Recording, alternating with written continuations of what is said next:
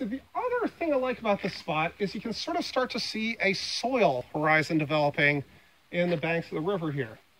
These river terrace deposits tend to form some of the richest soils around. So because they're fairly porous, they're fairly permeable, they already have a lot of like a nice mixture of clays and sands in them.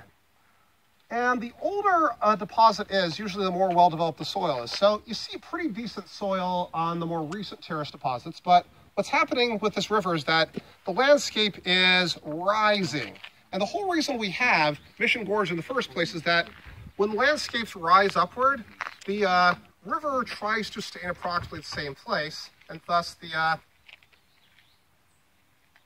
land surface, and so thus you get these deeply incised canyons. So what's happening here is this land surface is rising, and there's terrace deposits that we're going to see as we get close to the hills that have been around a lot longer. And in that case, the accumulation of organic matter, the reaction of little acids and other things with the clay minerals and the larger rock pieces has led to an even more evolved soil.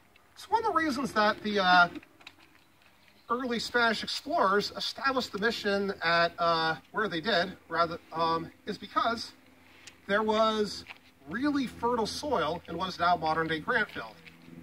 And in fact, if we do end up having a nuclear war, which in the near future, after the radiation levels die down, we could probably break up all the pavements in Grantville and have fertile farmland from which to rebuild a society. Hopefully it doesn't come down to that, but it does seem a bit shame how much of Grantville is now paved over, given how good that soil is. That's all I'm going to say for my social commentary for the moment, but yeah. So as we go up, take a look at the soils, watch how the plant life changes, and all right.